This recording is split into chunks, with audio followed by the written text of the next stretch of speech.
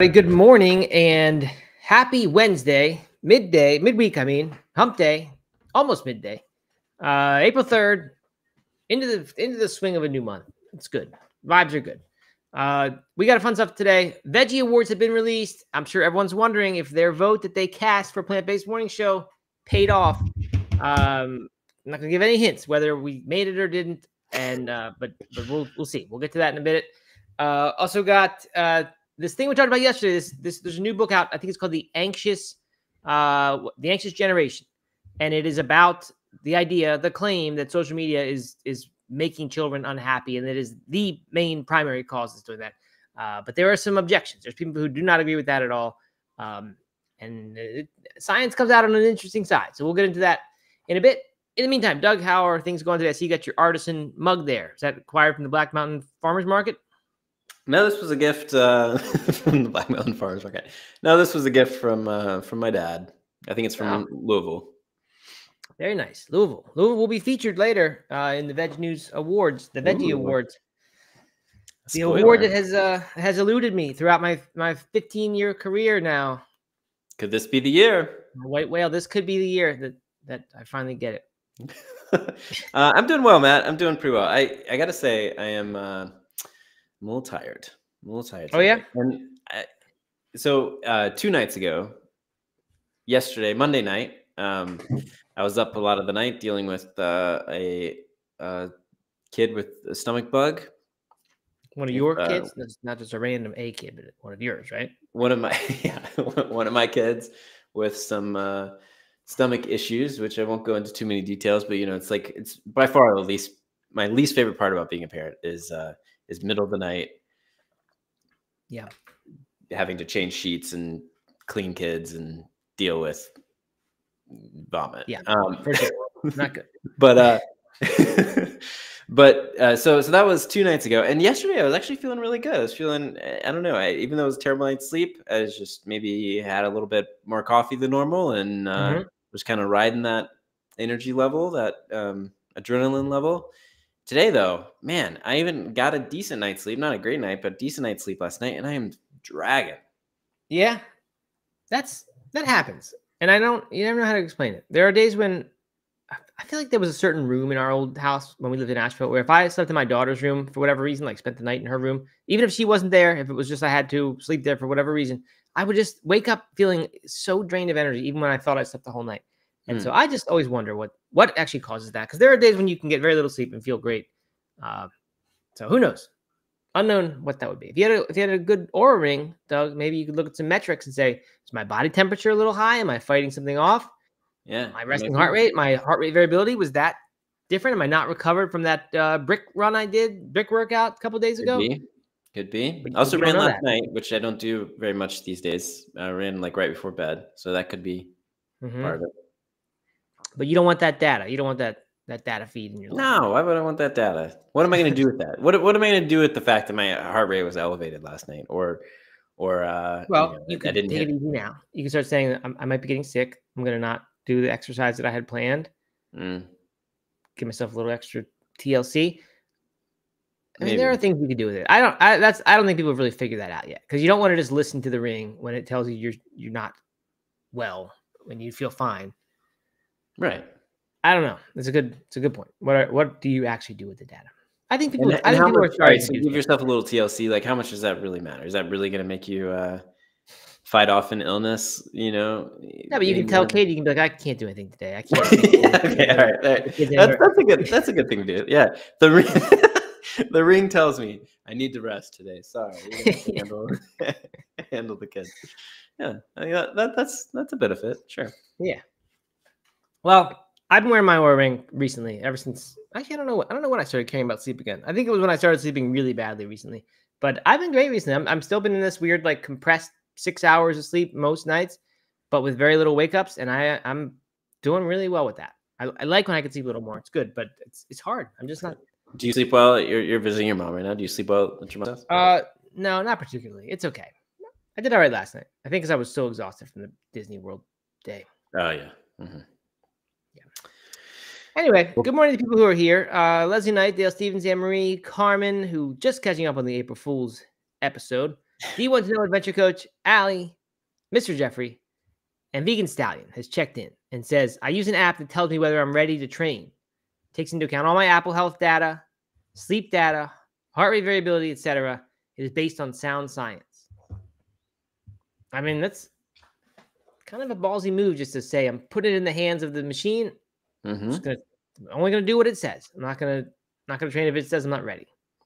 It's nice that it kind of outsources your health thing. So like it's really nice to get told I don't have to do anything today. Right. I feel any guilt the whole day about I'm not doing anything. The app said what if it tells you do need to do something? Then you don't feel like it, and you have to do it. The app tells you. You just have to. Right. You have to do it. So so last night I went on. I don't know if you remember. You ran this race, Black Mountain Monster. It's a 5K loop race, timed like a 6, 12, or 24-hour race. Where you run the loop as many times as you can, and over the course of a of that time frame. The race you once won, the 24-hour version. I once won it, and a friend of mine is running it in a couple weeks, and so we went out last night. We ran the course. I was showing him the loop because it's rather confusing. Always the same loop? It's slightly different, but it's same as what I ran the 6-hour last year. Same as that. Okay. But we were talking about the strategy is so different than a typical 100-mile. He's trying to cover 100 miles because you can just remove all the decision making.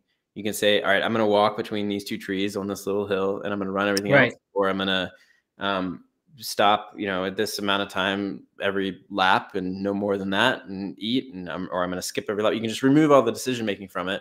So then you're just kind of like in autopilot and running your race.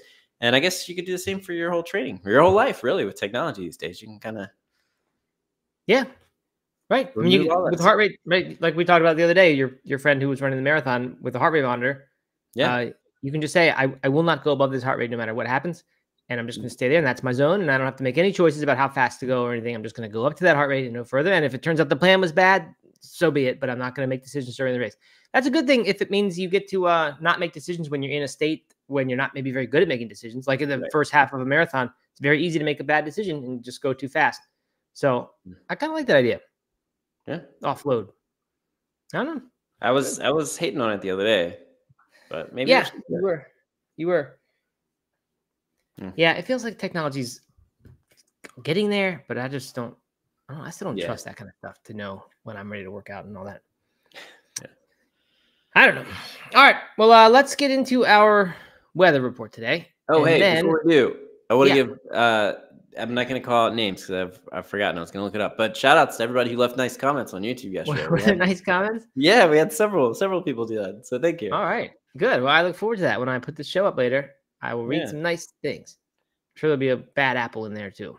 I remember, in particular, Big Media X Claus went to multiple videos and left some. Oh, that's good. Good, nice comments. Very nice. Well, that is much appreciated.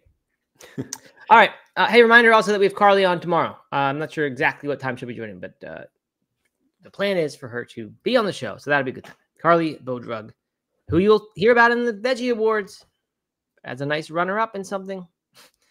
And, man, just all kinds of spoilers today. And she's got her new book, Scrappy Cooking, out. So don't forget to go buy that. It's a good book. All right. Here we go. Still no music. No sound machine today on this trip that I am on down to Florida. I come back today, by the way, after this show. Not prepared. Okay, here we go. Update the supposedly vegan tiramisu that killed somebody. They're calling it the killer vegan tiramisu. Killed a 20-year-old woman in Italy who ate it. She was highly allergic and she ate something that was labeled vegan. She got a tiramisu. It contained traces of mascarpone cheese. She was reassured by the people. She read the label. She was reassured by the people at the restaurant. This is fine. But they're going to trial now. The trial isn't so much about the restaurant. It's against the family firm that produced the dessert that supplied the restaurant. They're called GLGSRL. Must be an Italian acronym. But it's a mother and it's 2 family members. I forget exactly who they are. But anyway, in addition to going to the hospital and dying from this mascarpone cheese thing that was in the tiramisu, they also found traces of egg in the supposedly eggless mayonnaise that she was eating, And I don't know if that was supplied by the same company. I don't think so. But they are saying this is manslaughter. They're saying it was some kind of premeditation. I'm realizing I didn't do a good job of pulling this story because I had other information that I don't have now. But yeah, there was like they have a conversation between these two family members, and they're calling this thing it is manslaughter, but somehow I don't know. Manslaughter means accidental, but if they're using if they're looking at a previous conversation they had, then like there must have been not a premeditated murder, but like maybe some kind of negligence that basically said, hey, we're not going to care that much about the allergies, or, whatever, it's fine. Just do it, even if it has traces. So there's some bit of evidence like that they're using. So do they know that it was the tiramisu and not the egg? Yeah, I wondered about that. I don't know how they exactly know that. But maybe the egg allergy wasn't the problem. Maybe she's known to have a dairy allergy, more likely. They said that the people, and again, the article was a little confusing about whether it was talking about the restaurant or the company, but they said that the people who worked there only had a 4-hour training session about vegan versus different things, and apparently they weren't really treating this as an allergy. They just kind of thought vegan means people don't want to eat the animals, so or the animal products, so they didn't realize it was such a concern. And some of the staff, again, I don't know whether it was the supplier or the restaurant, but some of the staff didn't even really know what vegan was when they were asked about it later.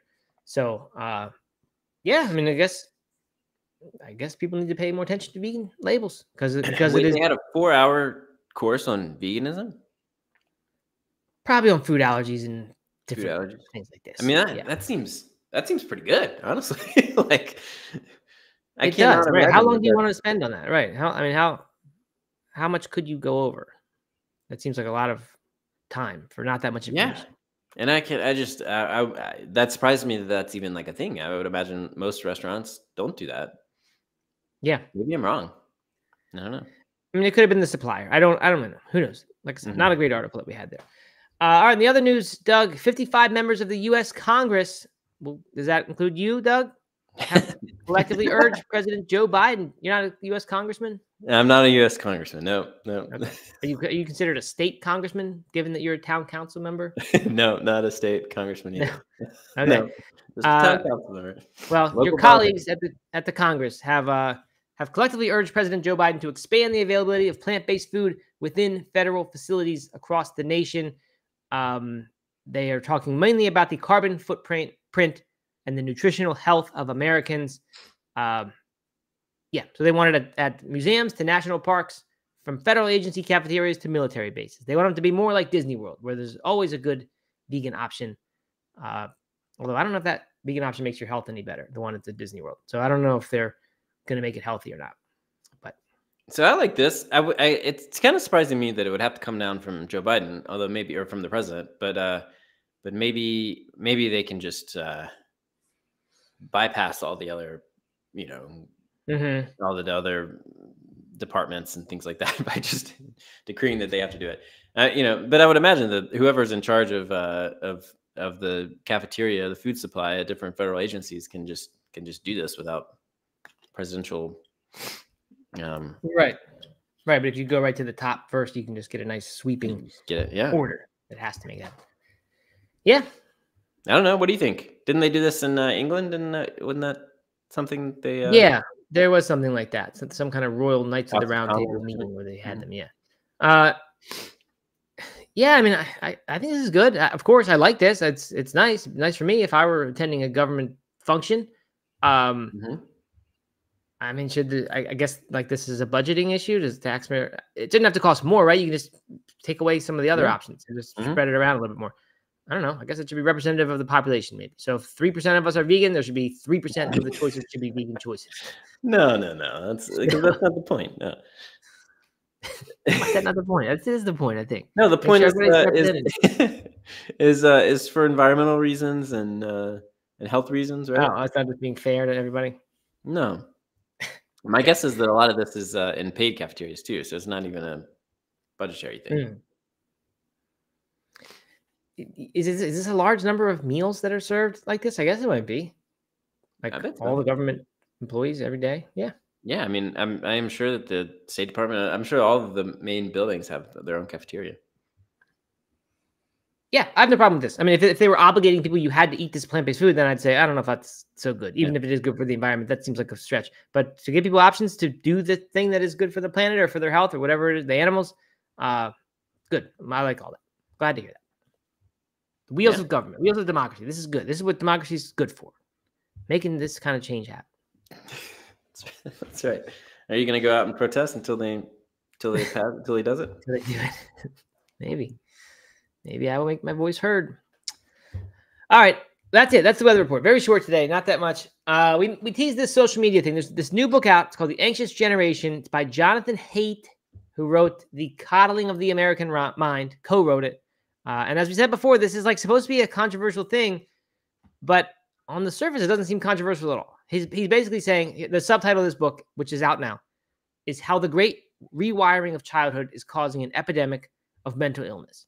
And they point to these stats that show big bump in anxiety prevalence, and I believe in self-harm / suicide rates, especially among children, and just depression in general. And a lot of it seemed to jump in 2012 or so. And they're saying, what happened before that caused this? One of the obvious things is that's when smartphones became ubiquitous. I don't know what the numbers were, but at some other point in the past, I saw a stat that showed that this bump very, very neatly coincided with like the point when maybe more than half of Americans now had a smartphone or something like that. So easy to point fingers and say that it's that. And that's what this book does. Is it basically does that, tries to underpin it with some good science, and a lot of stories. That's one of the criticism basically, is that like there's no doubt this book's going to sell a lot of copies, but it may just be because the guy's a good storyteller and he's not a child psychologist or whatever, doesn't really have the credentials to sort of authoritatively say this, but he's being an author and he's looking and he's researching and doing stuff, and he's painting this picture. So I put in the charts up on the screen here so people can look at it, because it is pretty striking, right? Yeah. Like that increase, especially in anxiety and depression. And then if you go down and look by age group, it's really this 18 to 25 age group that's getting hit the worst. Yeah, 140% increase in anxiety since 2010. So that's like almost 2.5 times what you had before, because 100% would be a doubling. And then the next age group down is about 100%, or next age group up, sorry, is 100%. And then the Gen Xers, I guess, would be ages 35 to 49, where we are, Doug. Although you tell me you're a millennial, right? No, I'm Gen X. Oh, you are Gen X too? Okay. Anyway, 52% increase. That's still a decent bump in anxiety. Or am I a millennial? And then ages 50, what's that? I might be a millennial. I think I'm like at the very end of Gen X. I kind of thought you were a millennial, but I don't. I think I am too, actually. I'm 86. Whatever. Yeah, they don't have it on here, but I'm pretty sure that's millennial. Interesting, the 50 plus age group has had an 8% decrease since 2010 in anxiety. And this isn't just like they don't take a cohort and like track these 50-year-olds over the next 12 years. So it's not, moving from age 50 to 60. It's the people who are age 50 are now have less anxiety than those who did in 2010. Yeah. Who knows why that is? I mean, but see, like, so obviously there's the COVID thing. You can see on the graph, there's this strange blip that happens in 2020. Right. And it goes down actually first, and then it spikes up. So who knows how to explain that? But there's a lot going on. If you looked at the line, it would probably, like, my guess is they just weren't being diagnosed at that point because they were not going to the doctor, et cetera. Yeah, that's a good point.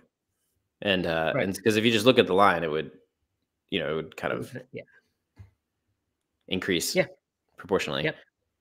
I am a millennial. I'm firmly a millennial, by the way. 81 is the cutoff, and I'm 86. So, well, that's what we all care about. That's what everyone wanted to know, is make sure Doug is a millennial before we move on with this conversation. So, thank you for clarifying that for everybody. These lines kind of look like, I mean, it's interesting that like the COVID thing is just basically continuing the trend that was already there, right? Once you account for that little blip that we said, it's not obvious from these graphs that COVID spiked everything more than it was already going to spike anyway. Which that would be surprising in itself if COVID didn't add to what was going on in some meaningful way. Of course, they're saying the Great Recession of 2008 that began in 2008, and the kids having to grow up in the era after that.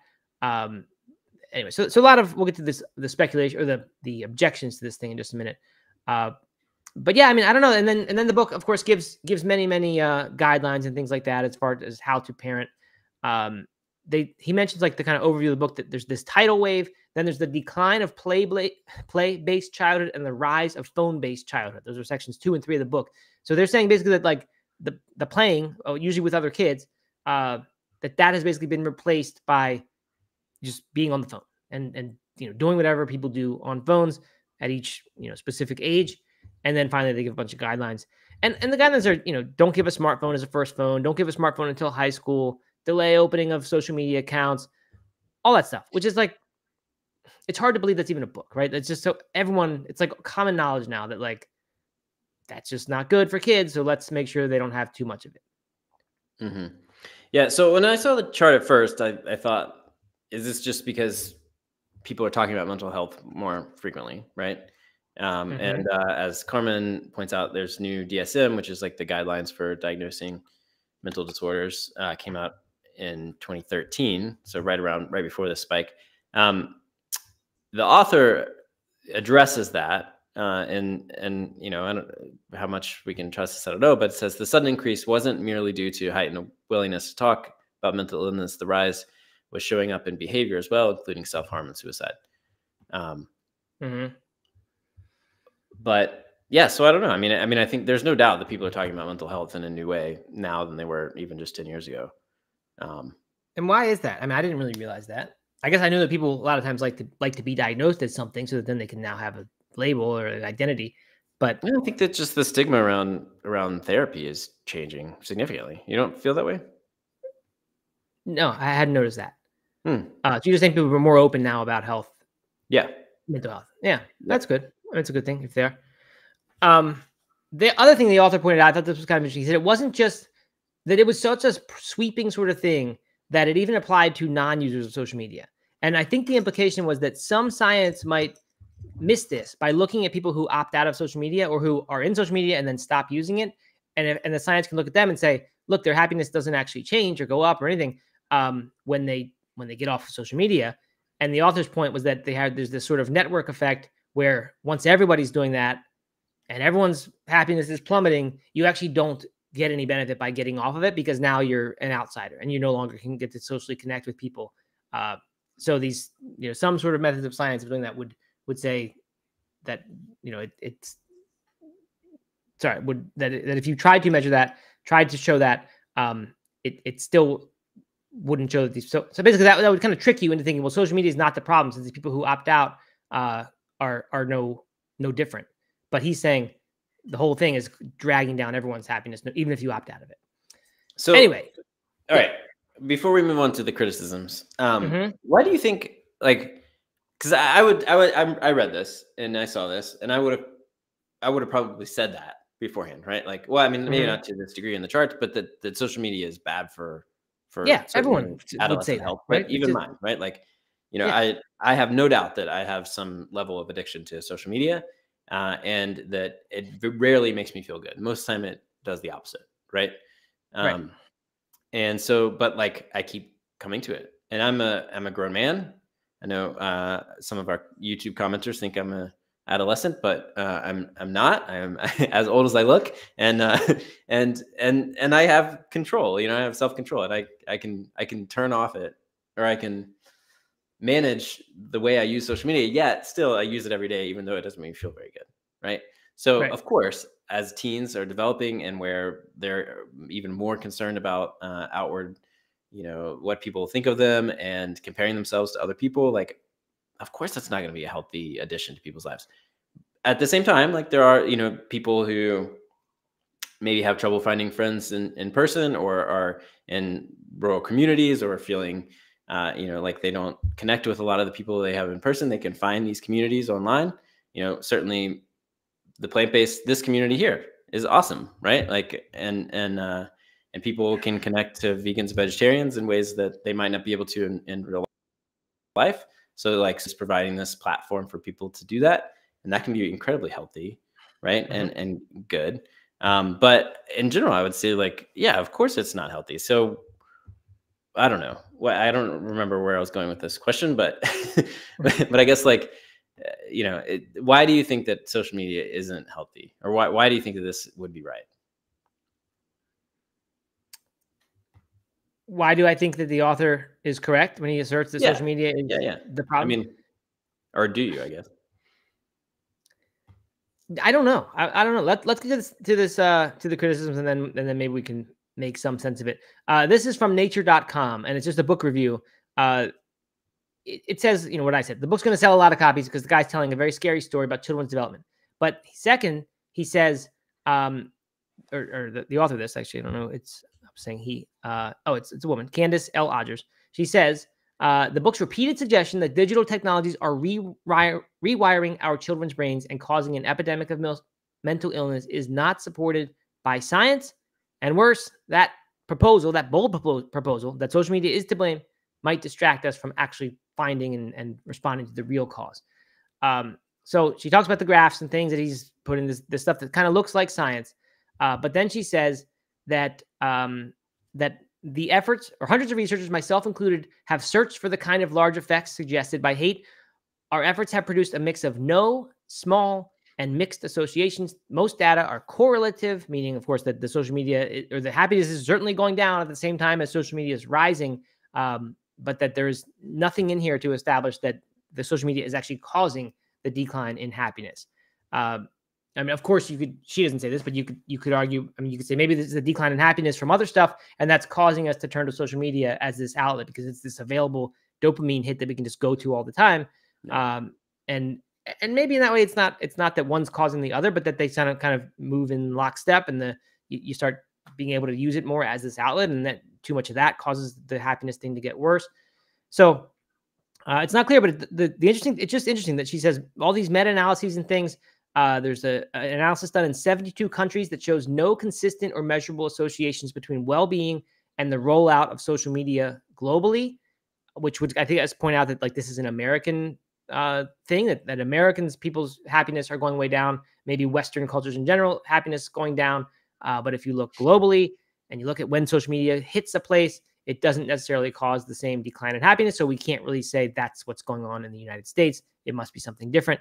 I don't know. It's just interesting. Like you kind of said, the reason I want to still like go with my gut, and she addresses exactly that like our gut can lead us astray. It can cause us to not really, it can cause our rational mind to be, take a backseat to what is actually going on. And she said, when people thought the earth was flat, it was just common knowledge. Everyone knew the earth was flat because that's our experience is experiencing that the earth is flat.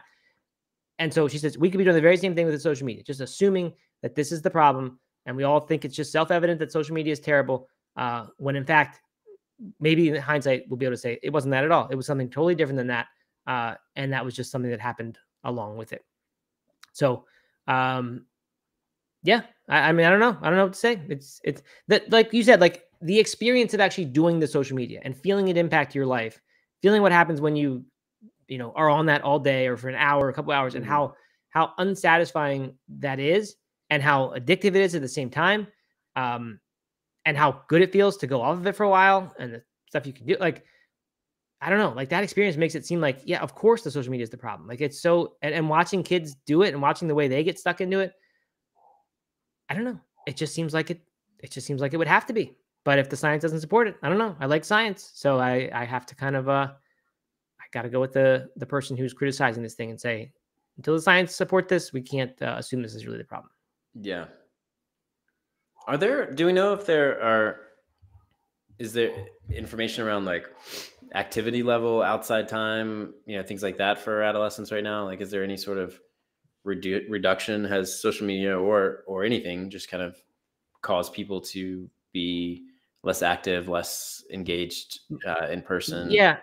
I haven't seen data. Actually, I have seen data. I don't have it in front of me right now, but I've pulled a bunch of data on this, on just like the changing amount of time we spend on different activities over the, from now to kind of when we were kids. And yes, it's so different, very, very different. And you can observe that, right? You can see that kids you don't see kids outside playing something in the street or riding bikes around. Very, very little of that. And why would they? Right? This isn't social media specifically. It could be due to that partly, but like there's video games, there's the whole TV stream. We didn't used to be able to pick a show and watch it. You watch whatever was on. And then once it got boring, you stopped doing that because there was nothing on. Now that's just non-existent. So yeah, surely that's happening. And right, so I guess that's a good point. Like perhaps that is the very thing that is, I mean, I don't think that's the problem, but you could imagine that like maybe that would be right. Maybe the problem is people aren't outside doing the same stuff they used to. It's this technology has replaced everything, and that's not necessarily just social media. That's a technology in general thing. And diet shifts. I mean, there's just so many things, and then like just added.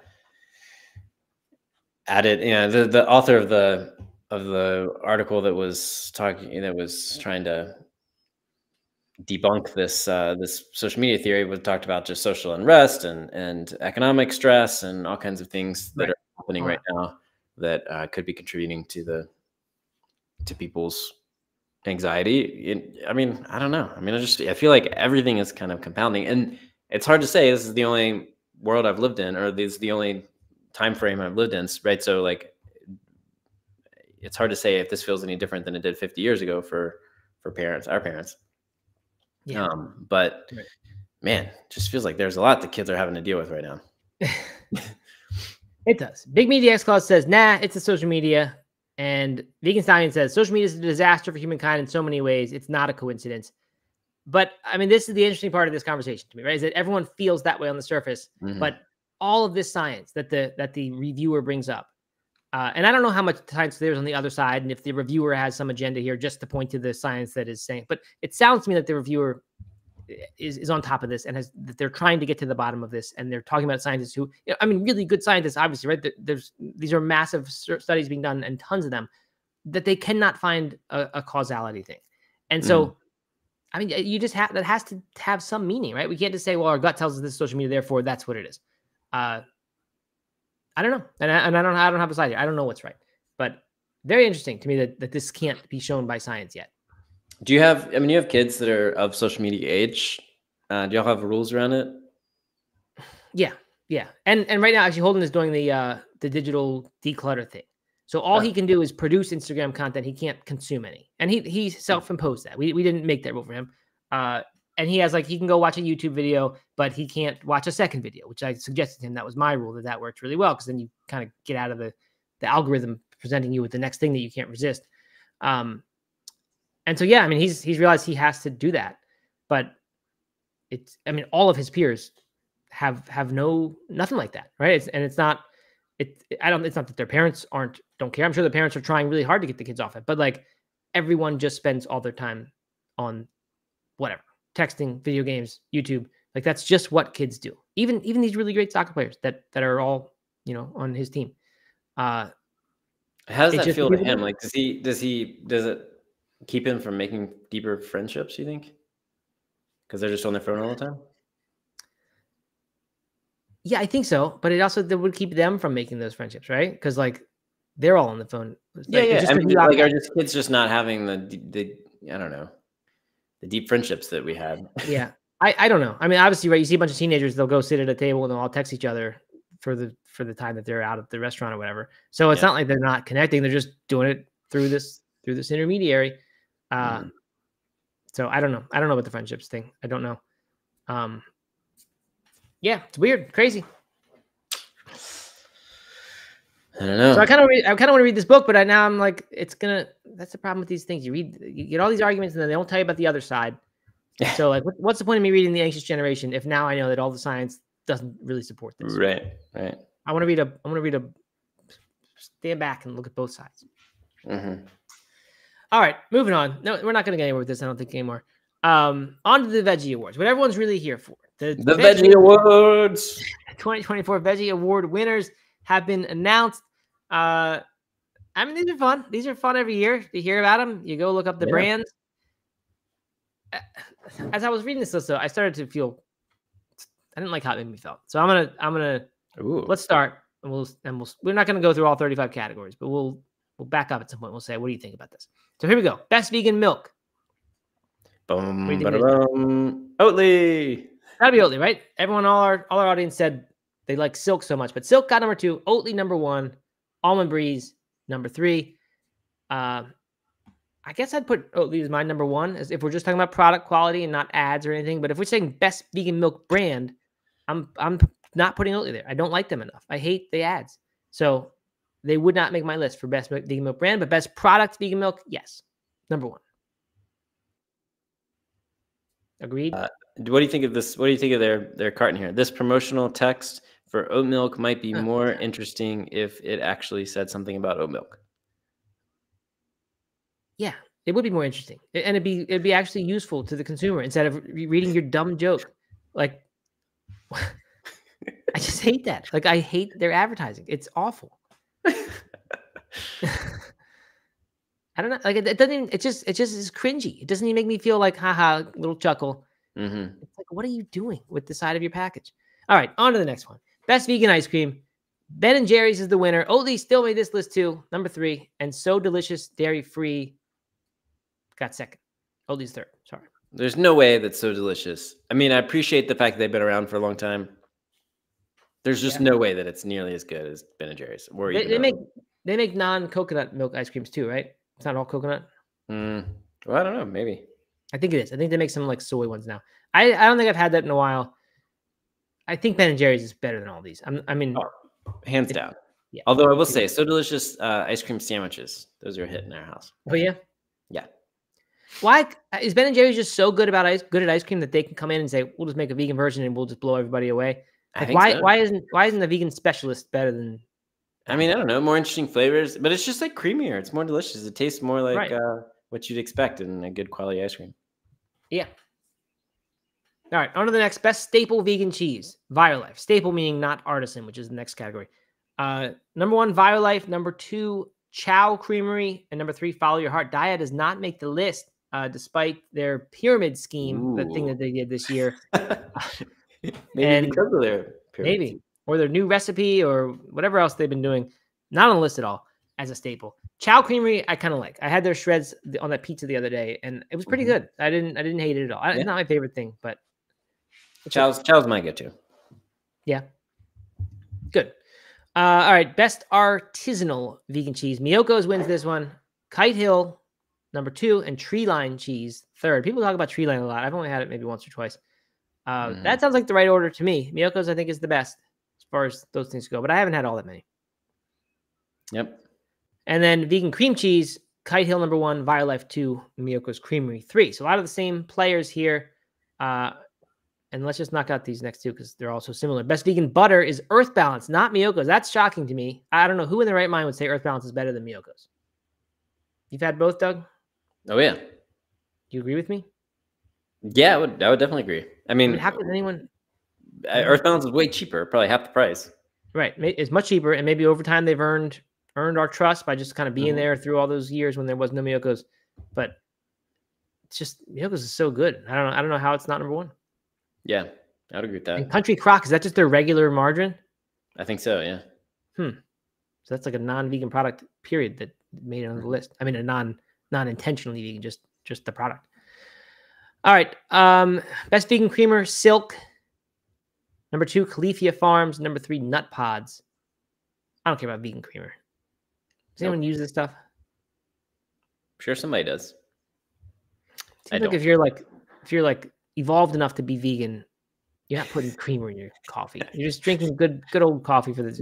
What if you want flavored coffee as like a little treat or lattes or something like that? Then you need to upgrade your taste buds. You have bad taste.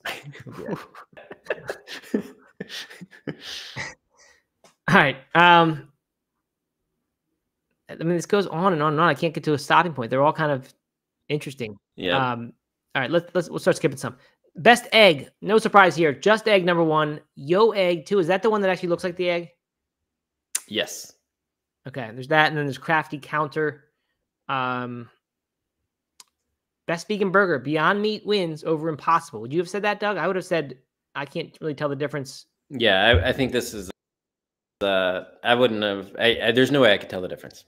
But Impossible is in Burger King, and I think that's why I would give it that. That's why I end up eating it more. So I think I'd go with it. But they point out that Carl's Jr. has Beyond, and that new Beyond recipe, which they don't mention here, but that will sway the pendulum a little bit to me. Best vegan chicken they give to Gardein, then Impossible Foods, then Daring Foods, They picture the ultimate plant-based chicken place. We end up buying these things a lot. Not the fillets, but the chicken fingers or whatever they are, tenders of the Gardein in this new The ultimate brand of theirs. That ends up Mhm. being like always kind of a decent price, or it's on sale a lot. So we end up getting that fairly often for the kids. Pretty good. I don't know if I've ever had these. Yeah, it's fine. I mean, it's remarkably good compared to how it used to be. I say it's fine. It's actually very much like real chicken. Would you ever make like a chicken sandwich like this? Have you ever done that? No, I really haven't. I'll eat 2 tenders maybe at the most. I just don't want a whole patty of that stuff. I don't know why, because now and then I'll eat a Whopper. What about you? You ever eat those things? No, I don't. But I mean, it looks good. Like I would order it. Yeah, I mean, it's good. Like if you make it for the kids to eat a nugget or a chicken finger, dip it in some barbecue sauce or some buffalo sauce. Like that's really good. But then you kind of get tired of it. At least me, I don't want too much of it. I mean, we do nuggets. Our kids do nuggets. Yeah, once a week. All right, vegan seafood, still Gardein, even though there's been all this news about new companies and things. Gardein is still winning it with their vegan fish fillets, which those fish fillets are so much like the chicken to me. They just have a slightly different breading. I mean, it's basically the same stuff. Then Good Catch, which we like, and then Conscious Foods, who I think is making the vegan sushi and stuff that's in the frozen section, I believe. Yep. All right, the list goes on, but Louisville Jerky does win best vegan jerky, so there's that one. Deli Slice, yeah, best vegan jerky. You can't get Beyond Meat jerky, man. I don't even know if they made it. Louisville vegan jerky is legit. I really like it. It's not really like jerky. It's so like chewy, spongy, but it's still good. It's still really good, and it disappears if we ever get it. People just heat it up fast. Here's this thing. What I felt about this. I'm reading this thing. You look at these pictures and you go down the list. Like it just feels like this is what veganism has become. Maybe it's because it's on a publication and it's a commercial thing, but like we've just talked about junk food right now for the past 10 minutes and named brand after brand after brand, and everyone has experience with all these things. Not every brand here, but most of these, all the each category, somebody's, we've got a favorite brand, all these things. Like we eat these a lot of time. This is like, even if we don't eat the fake meats all that often, this stuff just has crept into our lives. Whereas 15 years ago, 10 years ago, this was 5% of my total calories was this stuff. And mostly it was just. But how terrible would a list be? Like best bean. Right. Like exactly. Right. You can't really make a difference. And that's what this list is going to be, I guess. And when you get down to the people and the influencers and the podcasts and the books, like then it's different. This is all the products. And this is I guess the interesting part to talk about. But like, I don't know. I see. That's where I disagree. Like, I think that it would be, what I think would be maybe more interesting would be most influential book of the year, or, best cookbook, obviously, best podcast, like biggest story, that type of thing, more than favorite butter. Because I mean, I bet that Earth Balance wins this every year. Would be my guess. Yeah, that's a good point. You're right. So we should have started at the bottom of the list instead. Yep. I don't know. It just feels like this is like on their own, all these things are good. Together, it's just gross. I mean, this is just so much like fake junk. And I guess great for animals that's happening. But if our diet loses the like by default really healthy label, I don't know if that's so good for animals, because I think people are there's this backlash and we're already seeing it. So I don't know. I don't like all this stuff. It's just too much. I want to like drastically get it out of my life. So I don't know how I'm gonna do that. Wow, that's a bold move. I mean, why? It's like the social media thing. This stuff has just taken over what we eat. I don't know. I need like a challenge of some kind. There's no fake vegan products for a month. I mean, really, it's just processed food, right? Like if you just cut out all the processed food, then... you just do all whole foods for a while. See how you feel. All whole foods, no social media, digital declutter. Get back to a normal life. Then we don't need the great reset that I've been saying with the great flood situation. We just individually go do our own reset. What if we led a great reset of our own? Like a 30-day great reset of that touched on everything. That touched on social media, touched on diet, that touched on sleep trackers, reset away from all that. Yeah, the Plant-Based Morning Show, great reset. We call it the Great Flood. Great flood. Here's great. Here's what we should do, though, is we should make our own awards, morning show awards, and focus on non-products. Yeah, you're right. We should have plant-based morning show awards that doesn't. We have like best vegetable, and it could be carrots, broccoli, best grain. I think it'd be good. Think we get a lot of media attention, got a lot of links. I think so, yeah. No, I mean, I think we could do better. That's what I'm saying. It's like we could do like biggest story of the year, most influential story, best breakout vegan star of the year. I don't know. I'm joking, but you could do breakout vegetable of the year. You could do, up and coming fruit. And people, there'd be serious things about it, right? Because the marketing or whatever, the weather, I don't know. All right, we should do that. That'll be our goal for the year. At the end of this year, we will have a besties award. You made Emery's day here. Matt is coming around to my side of the plant-based diet in spite of all the teasing. Maybe, but I'm not putting salt and oil yet on my cannot eat these things list. But all this fake stuff, I'm with you. I gotta do a long road trip today, and I'm going to avoid getting any Burger King or anything like that junk. Wow, you should have started this tomorrow, Matt. I should have waited. I'm trying to figure out where I ate on the way down here. I can't think of it. It'll come to me. It wasn't Burger King. It wasn't Taco Bell. It wasn't Chipotle. Oh well, I'll have to remember what we talked. All right, let's get to this other stuff real quick, and then we'll get out of here. All right, let's do the podcast thing, Doug. Okay. Number 3. Drum roll. I think number 3 was Rich Roll. Yes. Surprising. Pardon me. Little surprising. Oh wait, hold on. Best new vegan product. We should do that one. Best new vegan product. Yeah. Okay. What is it? I'm not. Go ahead and start it. I'm not there, but I'll find it. It's Eat Meaty. So this is all vegan products purely. Yeah. Okay. I like meaty. You going to eat meaty? Oh, well, they put that there. It's just meaty. It's called meaty. Meaty whole cut steak and chicken. Number 2, oat milk chocolate truffles from Lindt. Lindor, and then Impossible Foods beef hot dogs, which no one's actually had. Are those even out? Yeah. No. Well, that's a joke then. Come on. Okay. All right. Podcast. Number 3, Rich Roll. Would have thought he'd be number 1, honestly. And I thought the proof might be up here, but it's not. Number 2, Brown Vegan Podcast. I don't know that one. Who is that? I'm reading who that is now. Don't know. Can't find it. No, and their website doesn't have an about page on it that I can find. So don't know. Number 1, here we go. Nutrition Facts with Dr. Greger. Dr. Greger. Is that even a podcast? I love Dr. Greger. Is that even a serious podcast? I don't know. 10 to 25-minute episodes is what he says. I don't know. So it's different from the videos that are on his site.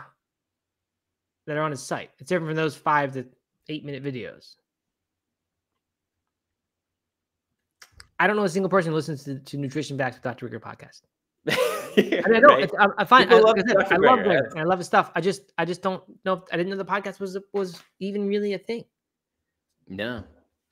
I think we won. I think we got it, and they didn't want to give it to us, so they just swapped in. Yeah, Dr. Greger, who everybody loves. Can't hate. You talk too much trash. It's your fault. Yeah. We're never going to win one of these. Right, and that's why we're making our awards, our really awards. That is all real foods and really things. The really. I like that actually. War officially declared. With that, war declared. All right, really. Oatly will not win anything. Oatly is banned from our thing. Can't even be voted. Can't even be written in. All right, let's make it happen. We're gonna.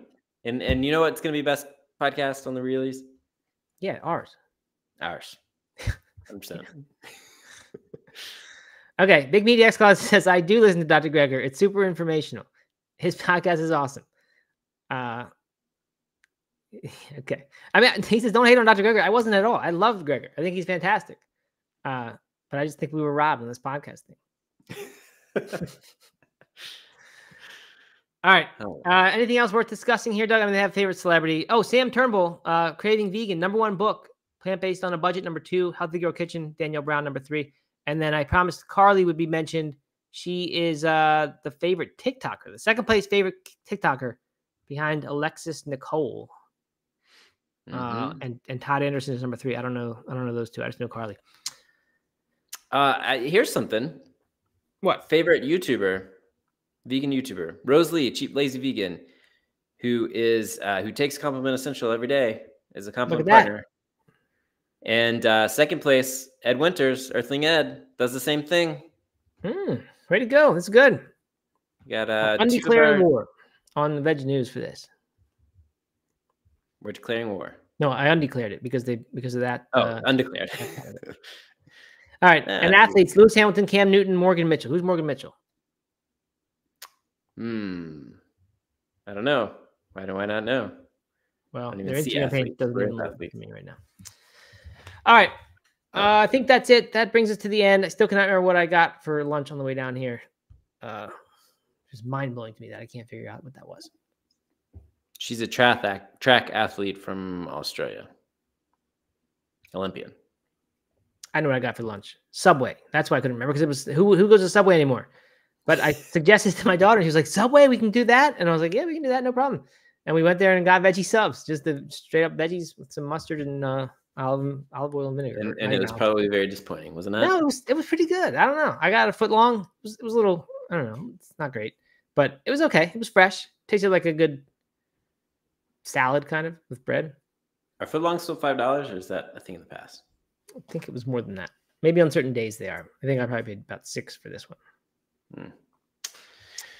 So there you go. All right. Yeah. Okay. Good. Well, thank you everyone for attending. Thank you for all the comments.